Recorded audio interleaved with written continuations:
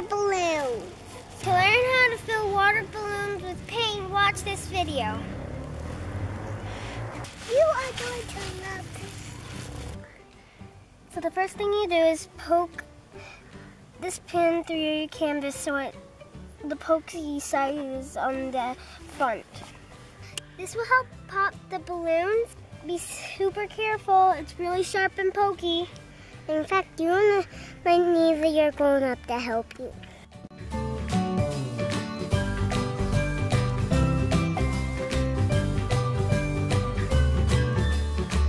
If you want to see how to make a painting poncho, watch this video right here. I'll also put a link in the description below.